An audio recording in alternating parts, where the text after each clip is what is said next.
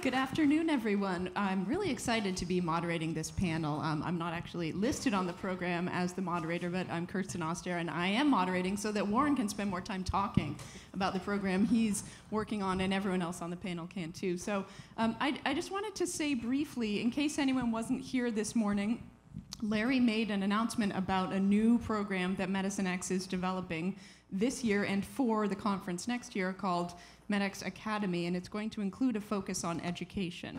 And he talked about the importance of really bringing all of the changes that are occurring in the world around medicine into the training of doctors so that they can actually really practice in the world that they're going to emerge from medical school in. So that's really the focus of this panel, is thinking about what doctors need to learn to be practicing doctors in the future, and to do that in a kind of really robust way, not just sort of cobbling things together kind of way.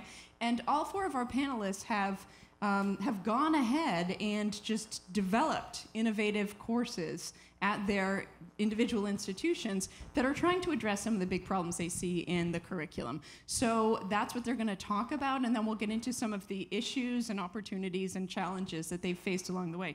So to start off, I'd like to have each of you just talk a little bit about who you are and why you ended up creating the program you did, and tell us a little bit about what it is. Kyra. Sure. So I came from a corporate executive position. For about 4 years, I saw many companies pitch to me on, oh, we're going to pitch this to doctors. We're going to get doctors, involved. This was an insurance company, so I also saw a lot of efforts to, create network collaborations. ACOs were starting, all that kind of stuff.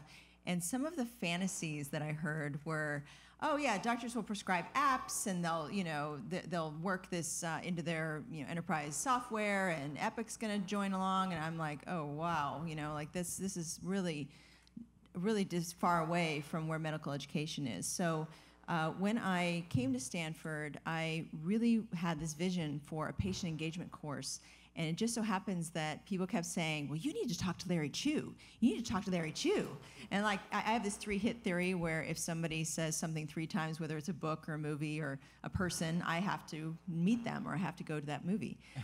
So I reached out, and he was, I think, typing a summary or something. He was writing a description of a class he wanted to do on patient empowerment. And so we just basically did a Reese's Pieces kind of, or peanut butter and chocolate kind of thing, and we mashed them together, and we did Engage and Empower Me in January of this year. And it really is such a passion for both of us to change medical education in a way that prepares physicians for the role that I think they're going to play, which is the emotional intelligence that weaves all of the technology together and overrides some of the clinical algorithms that doctors have carried in their heads alone for a very long time, and really puts them in the place of proper leadership and proper monitoring of the entire situation. And mostly, I think, physicians are not trained about behavior change or how to help a patient along a continuum and to come back from relapsing of their own behavior change and falling off of that. Thanks. Amin. My name is Amin Azam. I have the great honor of being on faculty at University of California, San Francisco, and UC Berkeley. Our course started with my listening to the wisdom of a medical student who said, look, we all look at Wikipedia first for any information we want or need, and all of you faculty tell us you're poo-pooing Wikipedia and you tell us not to go there. Why don't we get busy improving it? And so I listened to the wisdom of that student, and in partnership with other faculty at UCSF, created this elective for 4th-year med students to be editing Wikipedia for academic credit.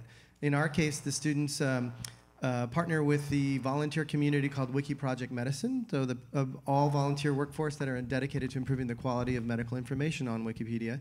And Wiki Project Medicine partners with Translators Without Borders to translate that to other languages in the world. And they also partner with Wikipedia Zero, which is an effort to make access to Wikipedia available for free in the world. We heard yesterday about cell phone penetrance, upwards of 95%. And so when I heard about how all these things fit together, it just to me felt like an amazing opportunity to help our students make a bigger difference in the world. It's an elective that we've run It's a month-long elective for fourth-year medical students. We've run it twice last academic year, and we'll run it once more again this year. So for me, I think it's this realization that, like you said, sort of this is the world our students are graduating into, and very much want them to be digital contributors and not merely digital consumers. That's great. Thank you. Brian. Yeah, I'm playing off that. My name is Brian Vardabedian. I am a faculty member at Baylor College of Medicine, and I run a curriculum called Digital Smarts.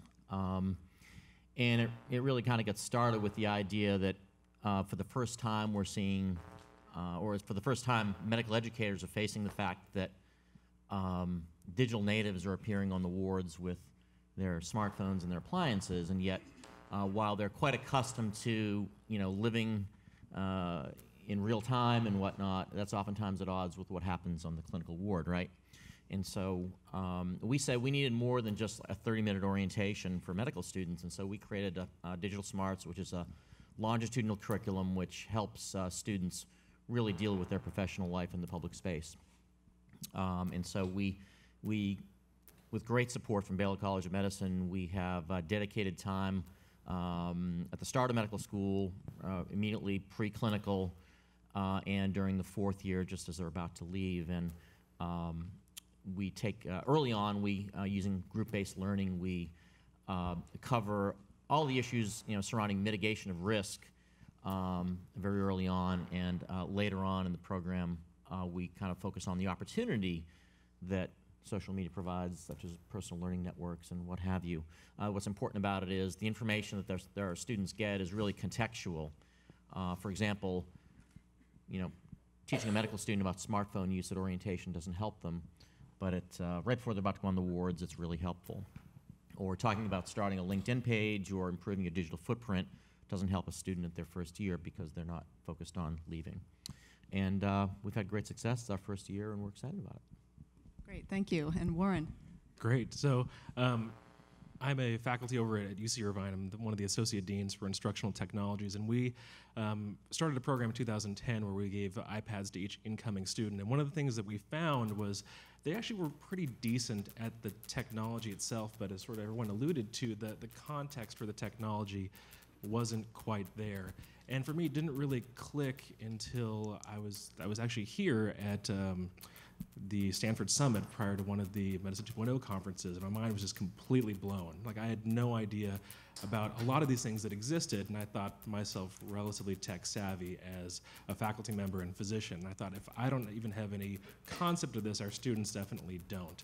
And so because of that, we started putting together sort of a curriculum pulled from role models that I found, such as Brian, actually, that I met at a conference on things like social media, what e-patients were, and wearables, and all these sort of new trends that I thought were going to be a very big part, and actually are becoming a big part of medicine, that I felt our students had to be exposed to. And so we developed this elective curriculum to move forward through our medical school, and we're going to be starting our third year of putting this together in sort of a mishmash fashion, just to get it out there to our students. Great, thank you. So I want to mention for everyone here and watching from afar that I believe the links to websites for all of these different programs have been sent out on Twitter. Julie Hume, I think, may have sent out those links, yes? Excellent. Okay, great. So, follow the MedX Twitter feed, and you should be able to find these sites when you're ready to look for them. Okay, so you've got a sense of the kinds of innovative experiments that these folks have developed. But one of the things that we've heard already is that there isn't actually an established structured space in the medical school curriculum for these kinds of projects. So a big question that a lot of people have is, how did you actually get this going? How did you succeed in teaching this course as a medical school course? So anyone who wants to jump in? I'll go ahead and go first. Yeah. In our case, we thought about putting it into the required curriculum, but as I think you're alluding to, it's already chock full of a lot of other required content. It seems hard to, if you add something, what else do you have to take away? It's really, really hard to convince people to take stuff out of medical school. So we decided to shoot for a fourth-year elective, and that way the early adapter students that were interested in it would prioritize the content. That's how we've been able to do it. I look to hear it from others too. So I was pretty lucky in that at Baylor we had the strong support of Dr. Paul Klotman, who's our president, and so it was a mandate, I think, based upon the fact that this is part of what students have to learn, and so you know, we were able to get into the curriculum pretty easily that way, and we put in some transition points in between periods. For us, we found enough sort of touch points within the curriculum that it's still an elective. It's not for credit, so students aren't required to take it, but there's enough touch points within what we do with technology that we get them before they start their first year, sometimes during lunch and evenings throughout their first and second year, before their third year and before they graduate. But it's still not really truly structured. It's sort of a collection of lectures that sort of follow a theme and engagements that follow a theme. But for right now, that's the big dilemma that, you know, what do you take out to put this in, and how do you show them what that value is? And I will say that despite the support that we had from our president of Baylor, it still was a challenge for our curriculum dean because there's only so much room on the shelf, right? And so, but I do think that it was seen as a pretty important thing, and so they were able to get it in there. What about you, Kyra? Did you find any difficulty there? Well, from my perspective, it was magical because I didn't have to do anything, and I would just say 3 words, Dr. Larry Chu. And so he could probably tell you how difficult it was or not. I know there was some hoops he had to jump through.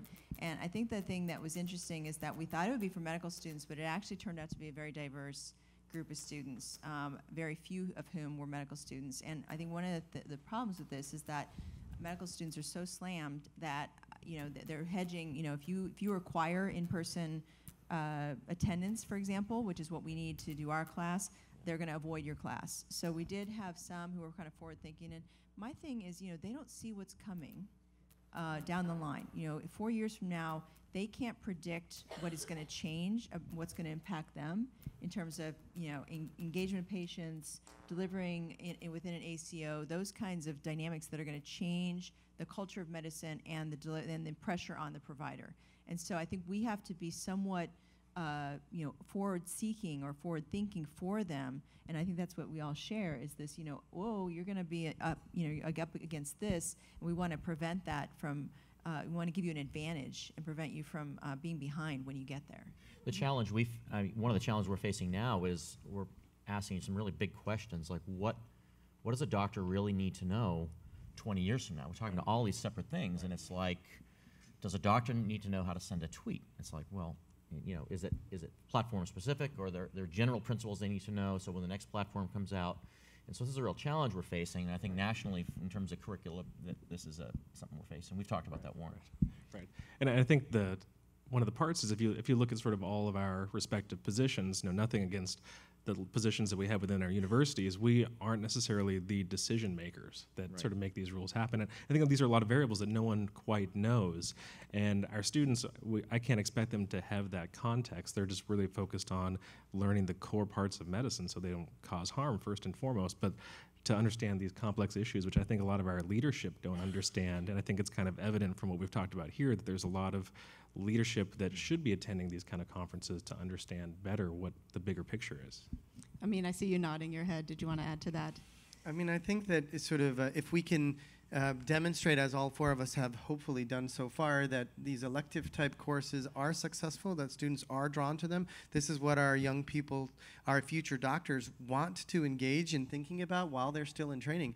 Then hopefully the rest of the medical schools will follow suit and then embed it into required courses. I completely agree with the panelists. Mm-hmm. We talked about this beforehand, is this whole idea that the students, we think the students kind of already think they know about this sort of stuff, but certainly with regard to public dialogue and social media, I mean, it's a lot of stuff at odds with health privacy and professionalism. And so that's another hurdle that you face, is the students kind of thinking they already, or they know more than you do. I mean, on the one hand, they know a lot about technology, but they don't yet know how to be doctors, right? Yes. Yeah, Exactly. right. So I think there's a real value to just actually doing it, to just going ahead and doing the experiment, so that then you have something you can show to other people who may not really understand what it is that you're actually trying to do. It can be very powerful to show a concrete example. Now, I'm wondering, based on what you said, Kyra, if you could say Dr. Larry Chu at all of your medical schools, and whether that would actually, you know, are those the magic words that open the door? Wouldn't that be great? So on that that line, though, I'd like to ask you if you can talk a little bit more about, several of you mentioned how these courses either do or do not intersect with the existing curriculum, with the core required curriculum. So that is a question, and then I think an aspect of that question is also what barriers did you encounter along the way in the actual teaching of the course or in just getting it going? And did you see, was there a tension between this sense that there's already so much in the curriculum and the sense that you're coming and saying, I want to add something else? Warren, you want to start? Sure. Where to begin with that one? So I guess some of the barriers that we had, it's the lineup is not very deep in a lot of institutions that have this sort of content expertise. And we had a lot of ideas and a lot of great plans that we had for it, but when it came down to execution, it was myself and a couple of other people that were putting together an entire course that from the top, no one really felt was important. And so you couldn't rely on protected time or those sort of things. And so it's something that you put together. And again, I sort of want to make a quick shout out for this audience. In the past 2 years, I pulled e-patients from the MedX audience to come in and just Skype into sessions so our students could figure out what an e-patient was. And so to Britt and to Sarah, if you're out there, thank you, because that's huge. And Brian's done stuff with us, and we've had our students follow some of Kyra's and Larry's work with their conferences, because it's hard for one person to do it all. And so just finding people that are like-minded, that's been at least our little workaround to make that happen in our course. In terms of digital smarts, it really deals with public dialogue, and so under the core competencies of the core competencies it linked with communication and professionalism, and so it was able to fit in pretty nicely with all the standards of the curriculum, and so we were able to fashion in that way. One thing I learned early on is that these students really don't like listening to lectures, and so we quickly adjusted to small group learning, and with cases, kind of like with ethics, there are a lot of great social media dilemmas out there, and these students just love to engage in debate and dialogue. Even when we don't have the answers, just debating the questions has been huge.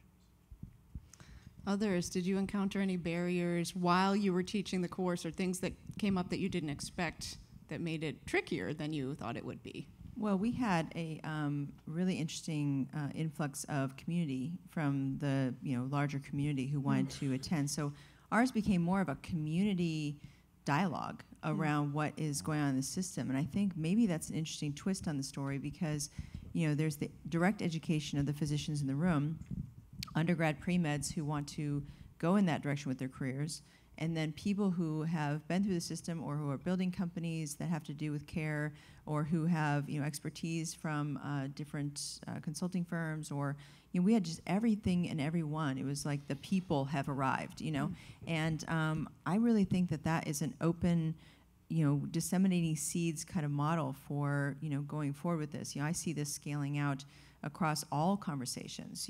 What I think is going to happen to doctors, from what I hear at just sort of the national level and the population level and also at the ACO level, is that they're going to be more challenged with managerial skills and directing others to give care, because they're going to be top rung, and then trickle. The system is going to settle out to lowest common denominator to deliver the thing that needs to be delivered. So all of this sort of knowledge that has been historically stored in our brains is going to be scaled out to devices, to algorithms, to all those things, and then the intelligence that's left in the physician will be in a managerial kind of supervisory role over all of this. But I think very few models, except for concierge or plastics or something like that, will be that sort of direct 100% practice care. That's 10 years, 15 years down the road. It gets to the question of what defines a physician, and what are the things that we have to be competent in. That's the challenge we're facing. And this echoes something that Dr. Chu brought up this morning, which was the idea, the vision that bringing Medicine X Academy to this community requires bringing it to the whole community. So that community includes doctors, it includes medical students, but it includes nursing students, it includes students in all the other health professions, people, patients, of course, and everyone else who is touched by this network, which is almost everyone. So it's an incredible inclusive vision, but it's also a really big challenge, because one of the things that has come up in some of your comments is that it's not just medical students, even just within medical education, who may need or want this kind of stuff. So have any of you, you had people from a variety of positions in your class. Did any of you find attending physicians or other people in your organization saying, oh, we need this too? Did you hear any feedback like that? The thing I would share is we're exploring expanding the course to include other health professional students on our campus, so nursing, pharmacy, dentistry, for example. What I thought was interesting was that a few years back, older physicians wouldn't admit to using Wikipedia, and we didn't have physicians asking to take the course, but they did say, if you want your students to be editing my content domain of expertise, a neurologist or an ophthalmologist, whatever it was, they would now at least own up to being willing to partner with the students in the editing process. Yeah. So that's an interesting kind of, it's an educational process as well, but not in a classroom. And you spoke to the fact that the traditional lecture is also not really the model for these kinds of classes too. So it seems that you're talking about, all of you are talking about both innovative content and also innovative methods. Absolutely. I mean, going back to the faculty issue, when I was discussing this in kind of concept form, everyone said, how can you be teaching this to students when our faculty have absolutely no idea how to use tools of public dialogue? And so one of the extensions, ultimately, hopefully, is to extend digital smarts as a campus-wide phenomenon that addresses attendings as well. We do have a pretty strong faculty development program where we've worked with them too. So, harnessing, it's like GME as well. That's another big challenge. How do we harness residents to teach them this sort of thing? You get them at orientation, and they disappear to a surgical residency. It's really hard to, harness faculty, harness residents. So that's been a big challenge too. There is a big evolution in medical school curricula in general, broader than all of our courses, and I think the flipped classroom model, for example, the massive open online courses, and I think there is going to be a need for a lot of faculty development around how the educators can educate for the current and next generation. Huge issue.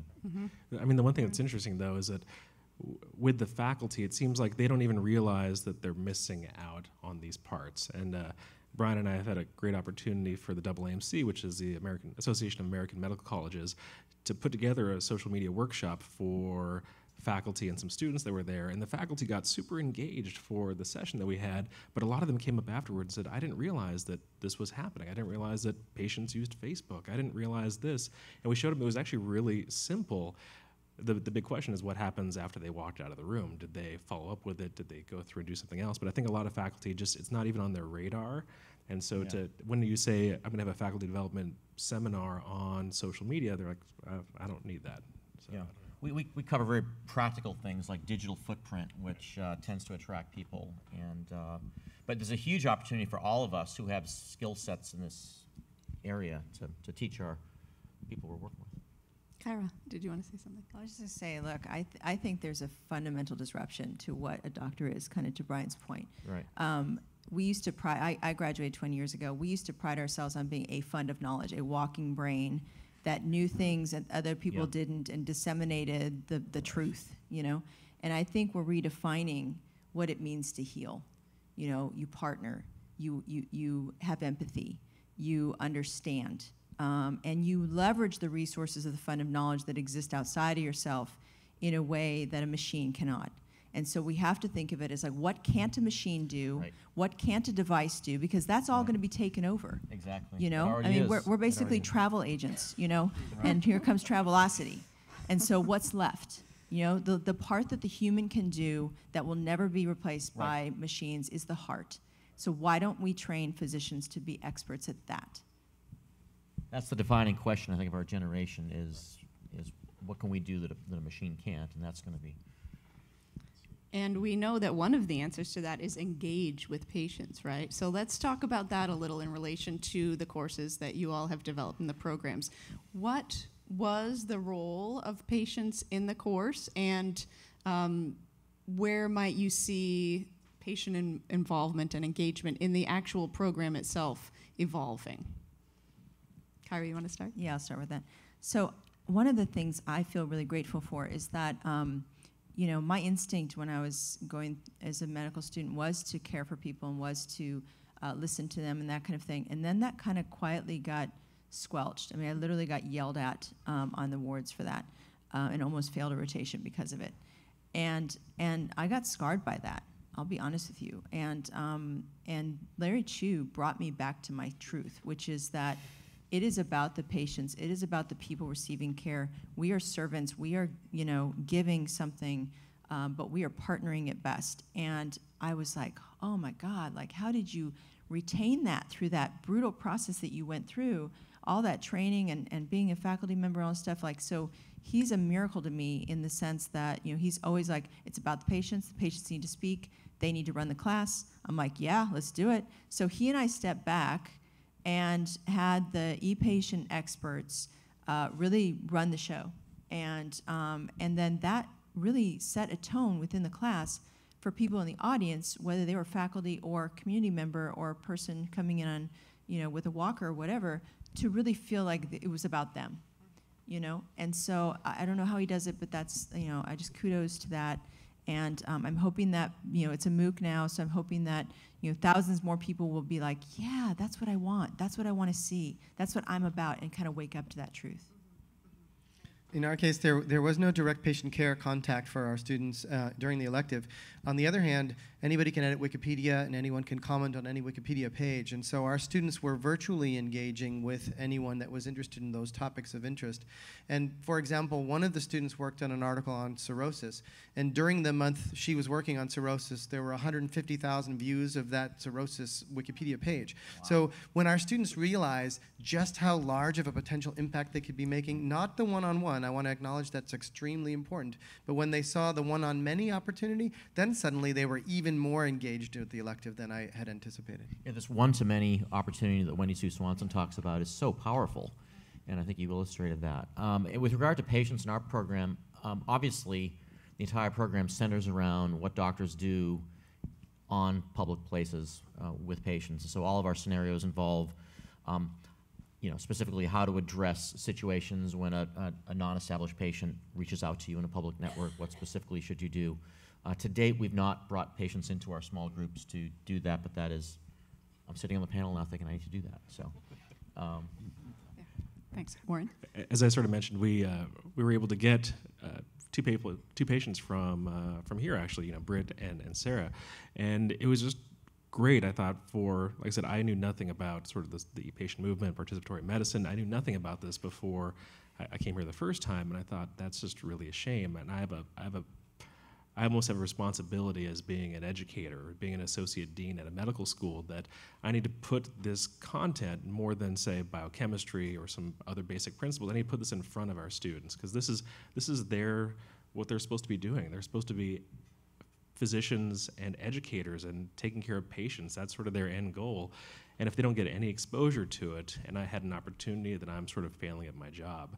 And so for me, it was really important for them to see that all of this is happening right now without direct medical, you know, context, or without the system sort of working for these patients a lot of times, and they should sort of see these problems and hear some of these stories of the struggles that patients have with our current system. And they're young, they're not jaded yet, hopefully, and this is their chance to hopefully, you know, have that in their mind as they go forward. So. I'm chuckling because we had agreed backstage that if there was controversy, we wanted to make sure to bring that to the stage. Yeah. The problem is we're all medical educator innovators, and so we're all pushing that same boundaries in the same direction. You know, I guess to that point, I really want to say, and just, you know, wonder if this is the case. When I was a medical student, we had patients, but they were at the front of the lecture hall being interviewed by their doctor. And the power dynamic was very much like us staring at them.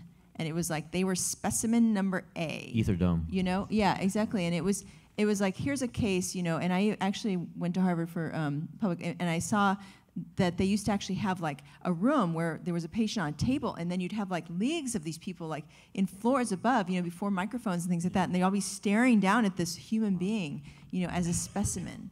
And so I got, you know, that's different. That's different than what needs to happen, which is, you know, giving them the mic and giving them the power and giving them, and not them, us, like, you know, just breaking down all those barriers and stop, you know, objectifying people. I guess that's how it goes. Just stop objectifying people, because that's going to be us someday. My body will die someday, very, you know, whatever. Hopefully not very. Right, very, whatever. Who knows? But, you know, that's what we all face. That's our connection with each other. So this is making me think that, you know, one question to think about going forward would be, what if patients were involved before the courses were even designed? What if patients were asked, what should we do to innovate in medical education? So on that note, you're all visionaries. I want to ask you to talk a little bit about your visions for the future. Let's just say that the dean of your medical school, we'll focus on the institutions you're actually at for right now. They came to you and they said, you know what you're doing is fabulous. We love it. And, you know, here's a blank check. Just please reinvent our medical curriculum. What would you like to see happening? Warren's laughing. I guess that means I'm going first. I guess if I had that, I would hire everyone here, and I had to hire Larry somehow. That seems to be the common piece. That Big salaries. Yeah, big salaries, and then we all go on vacation. No, I think it's important that it actually becomes part of the curriculum. It's not, you know, a lot of this talk about patients, and I remember when I gave a talk on digital professionalism, when I told them we're going to talk about that next, you could hear the sigh and like the in the audience from people that are like, oh, we're gonna have another professionalism talk.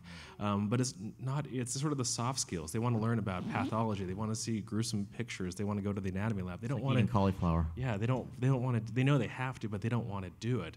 And it's sort of portrayed as it's sort of the fluff that comes around the medical curriculum. And I think if you had a chance to redesign a whole curriculum, that becomes a required piece that comes all the way through, and it has a big part of it. And everyone assumes that everyone knows it's going to be a big part, and it's not just this marginalized piece of the curriculum. And I think that's a very big change that has to happen at a very high level. But there's a lot of great examples of how this could work. So, yeah, I guess I'll go next here. I think you know, what I do is really centered on public engagement and helping doctors understand public engagement. That's really a small piece of what a digital physician does. There's mobile, there's quantified self, there's a whole variety of other elements, and so I would probably extrapolate what we're doing to all the things that we hear about here at Medicine X, and so that we can build a more complete digital physician beyond just communication in the public space. I'd probably center that on some of the new digital literacies that we're going to confront here in the new era, and that's probably how I would shape it up. I find myself thinking about the role of the physician of the future. Right now, some academic physicians are expected to publish in peer-reviewed journals, and the notion of blogging is not considered scholarly yet. I would offer that if all of our physicians expected as a contribution to a digitally interconnected world to be contributing to that space, that would be where I'd want to take it. For example, we have something like 17,000 new medical student graduates that become physicians every year in this country. If every medical school required each medical student to make a single Wikipedia edit, we would very rapidly improve the quality of information available to the world. So maybe bigger than just one medical school, but that's where I'd love to push it. It's a great vision. Kyra. That's powerful. I would say a national curriculum that's required around patient engagement and knowing how to change behavior. 70% of all disease is driven off behavior. And so, or 70% of the cost, healthcare costs, is driven off of behavioral health kind of stuff, or health-related things.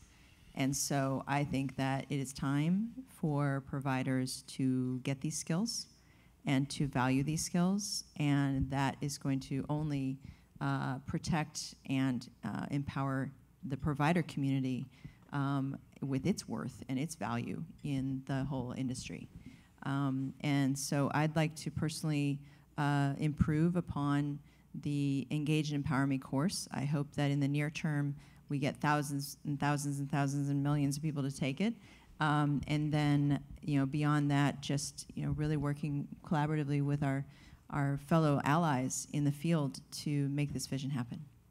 We heard from everyone, I think, that while you're doing amazing things, you're carrying a lot of the weight of it yourself, really. So collaboration across institutions is really going to be key. It may not be normative in medical education, but that's a transformation that's really going to have to happen. You know, Kara, this idea of a national curriculum, I think, is really important, and I think it's a area where MedX Ed could play a real role in helping to define, and beyond what I do with public engagement, but with what does a doctor need to know about apps and smartphones and self-quant. Again, no controversy. We're all sort of pushing. I know, agree. we're waiting for Right, controversy. I'm going to try to inject a little controversy. Okay. This is a question from Twitter, and after this, we're going to open it up to audience questions. So if anyone out there has a question, you can come to the mics in the room. So here's a question. Some say that digital native is a myth, that very concept is a myth. Do we need to talk about tech literacy? I think so. I mean, when our students come in and we sort of run through what topics they're interested in for our course, we cover some of the social media parts, we cover quantified self, 3D printing. There's always a concern that, well, we're teaching about something that may be gone in a couple of years, but I think it's the process of looking at these new technologies, which is really important because, as Brian alluded to, a lot of them feel, I know I have a device, I have multiple devices, I know how this works, why do I need to focus on this? But until you sort of have a way to evaluate new technologies, you'll be a private practitioner and someone's going to approach you with a device or a new solution, you need to be able to know if it works, or if your patient comes to you with something like that, you want to be able to assess it in some way. And so I think it's that construct that you need to have. Yeah, I think they're generally literate with regard to the tools that they have, but I think that the problem comes when they confront the healthcare system, which has its own construct with regard to privacy and professionalism. Howard Rheingold here at Stanford calls literacy skill plus social competency. And so while the students may have that skill with regard to using a smartphone or texting or real-time communication, they don't have the social competency within the medical community. I love that. I will start reusing the terminology because all of our students are, by definition, not a representative sample of the entire patient population they intend to serve. Absolutely. So our students are early adapters of technology, or certainly very comfortable with them, by definition, having gotten to medical school. But tech literacy is a much better term. I see a heap pile of technology that goes unused in the space because there's been an assumption of if we build it, they will come. And I would like to see not the teaching of what technology there is or how to use it, but why it is used and why it operates the way it does. And even if you look at, I have 2 teenage kids, and Snapchat for them, has evolved in terms of what they use it for. Yeah. No, even in a year's time, it has gone from, let's snap everybody, okay, we got bored with that, to now let's watch everybody's stories. And so there's an evolution of excitement. There's these curves of technology use that are, preserved across whatever the new fad is. Why don't we get at the sort of DNA level of those so that we can teach what is really happening as at the social level or at the population level, and then the students can predict what's going to happen to newfangled X whatever, or they can look at app and say, nah, that's not going to work because people weren't going to do that. So that's kind of what I would wish for. I am going to add that we do make certain assumptions about this age group and these digital natives, and Kirsten and I taught a course together at Rice University called Medicine in the Age of Networked Intelligence, and one of the striking things working with college students or pre-meds was while they're quite comfortable with certain aspects of their technology, texting and using Facebook, there were certain things they really had no idea how to handle. Adding a hyperlink to a piece of online text. I was absolutely shocked. And these students are also quite fearful of putting their ideas out there beyond text and Facebook. Absolutely. Okay, I think, do we have a question over here? Hi, my name is Kelly Grindrad. I'm a pharmacy professor at the University of Waterloo in Canada, and I also teach social media to my students and consumer health informatics. Something interesting we've done, which I'm curious what your thoughts are on this, is in Canada we have a federally funded group called Canada Health Infoway, and they funded all the schools of pharmacy to get together and build an online health informatics module that could in any way be inserted into our curriculum. And we just happen to be the first out of the gate, but they've also funded the medical schools and the nursing schools to create similar programs. So that was one component. The first batch of funding was to create the modules. So I wrote the consumer health informatics module, for example. We had virtual patients and whatnot created for that as well. The next stage of funding, though, was actually implementation into the curriculum. So we had a meeting 2 weeks ago where all the faculties of pharmacy got together. We got together in Montreal, and we brainstormed all the ways we could take what was already existing and insert it into our curriculum. So I have a consumer health informatics course at my disposal. Easily, I just insert it there. But for a lot of schools, they'd never thought about this before, so if they're teaching documentation, there's actually an online documentation module that can be inserted there. Or if we're talking about security and privacy, there might be a professionalism course that can be inserted there. So I'm curious what your thoughts are. The US is a much bigger country than little old Canada, but if you think that that's something feasible, perhaps here. I think for me personally, the evolution of the role of faculty at institutions, I would say this is all the way down, not just at the medical school level, but any kind of curriculum. I don't know that we should be in the business of content creation anymore. We should be in the business of content curation, because each institution now has access to all the world's information at all times. Our learners have access to so much. In fact, they can look up things faster than we can ask the question. So I think what may happen is that schools start deciding what network connections do we intend to make with which other schools, so that way, if Brian already has this fabulous course at Baylor, then why should we reinvent the wheel? Let's have consortia of students in consortia of medical schools. That would be my projection, just thinking out loud with you. Yeah, I think we're going to see the online space really heat up in medical education. I think there's probably, if you envision as a landscape, just like there were textbooks in the 20th century, people are going to take on certain pieces and they're going to become experts. And you've got a guy who does an amazing head and neck dissection, and why should every medical school be doing that, right? Why not just have a federation of online content, and then you say, well, what's medical school for? Well, we bring everybody together and we bring the patient in and make a in-person experience, right? Don't you think this would require a pretty major paradigm shift in the ways that medical school leadership thinks about its own branding? Yeah.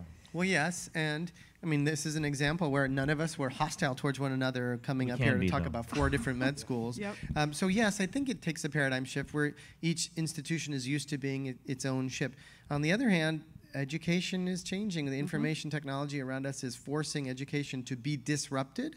And I couldn't agree more with Brian about the notion that maybe the content will be disseminated, but the patients are at each institution, and so our students are going to want to be in the room with the patient. So that part isn't going away anytime soon. Yep. On that note, another question we have from Twitter: how about hiring patients to be equal partners in the design of the course? Absolutely, 100%. Needs to happen yesterday. I have to put my money where my mouth is. Our course is on Wikipedia rather than behind a course firewall or something like that. So I would love ePatients to sort of contribute to the talk page and help me make it better. So we're always looking for great cases to present to our students for discussion, and I think that's a great idea. I think the patients see it from a totally different view, and it might be very interesting to pose it as a position view of approaching a doctor online. We always look from the doctor's point of view. Yeah, and I would add that it's not just a different view. It's like there's interstitial experience that isn't even being recorded or reported out. There's just the us talking what to our experience? Interstitial, That was like a high in technical between. Sorry, it was just my analogous mind going off. But the connective tissue between visits is complete black box in clinical medicine because it's always been focused on the acute visit, and so all of that is mystery, medical mystery. Experience mystery, side effect mystery, all of that stuff, because we know that phase 2, phase 3 clinical trials do not uncover all side effects, and there's a billion drugs being produced every year, and so the patient body, the collective knowledge, crowdsourcing that is Patients medicine. like me. That is medicine as the future. Any question? Another question from the audience? Yes. Hi, I'm Amanda. I am a 4th-year medical student at a medical school. So I, first of all, applaud you for integrating digital medicine into your curricula, especially since at my medical school I've been pushing it. And one of my research interests has been looking into social media policies at U.S. medical schools. following Dr. Terry Kine's paper showing that only 10% of medical schools had a policy geared towards social media or your online presence in 2010, and thus I've found that slightly more than half now have a policy. So there is this push towards, oh, okay, maybe we should pay more attention to social media and digital medicine in general. But what surprised me was that some of the policies I read specifically said you shouldn't have a presence. And as a fourth year applying now to residencies, you know, I see a lot of my colleagues already changing their names on Facebook, deleting their Twitter accounts, suddenly trying to, you know, dissolve their digital footprint as best as possible. And pre-meds do the same thing too. So I think I was just curious as to what you guys have seen and what if, you know, your curricula have come at ends or at odds with the policies at your institutions. I'm just going to start by saying that one of the things that drives me crazy is we're trying to teach future physicians how to engage with the public using policies. Okay, policies, in my experience, as someone who's been involved in constructing them and having lived with them, really do a better job of serving institutions than they do serving patients and physicians. So we need to be training doctors how to use these tools constructively and usefully. Policies don't do that. Policies set boundaries, and most of them don't even do a good job of that. I mean, a lot of these national organizations that put together policy statements, you can't even find, the people who write them have never used these tools. And so. Right, and I think it's a matter of just building the context for how it works. I mean, I've seen lots of different policies from institutions that are very restrictive. You can't mention work, you can't mention school, you might as well not be online, but to really think that 7 minutes a year you have as a student or physician is going to be the only way you can impact a patient's health is ridiculous. So you need to be able to engage outside of the office and have those things, but I think the people that oftentimes make these policies don't see the larger picture. They don't get the context of this, and it's a big challenge. For your question specifically about sort of being a fourth-year student, we had a great student that went into family medicine that pretty much his whole progression from third and fourth year was very heavily into social media, and family medicine is a great specialty that's very active in social media, and that kind of defined how he went through the whole application process. So there are ways to leverage it depending on your specialty of choice. I know pediatrics is very involved in social media. Emergency medicine's getting there a little bit. They're pretty. Yeah, we're getting there. We're a little bit behind you guys, but to stop and delete accounts, I think, is going definitely the wrong way. And you'll find a lot of people that are very active in social media as physicians that would be more than happy to back you up on that. So. So we are out of time, but I just want to say I think a lot of really interesting lessons learned and visions for the future have surfaced in this conversation, and I'm really excited to see how all of this builds as the MedX Ed project evolves over the next year. So thank you all so much for doing the hard work that you are doing in this space. Thank you all to the audience as well. Thank you.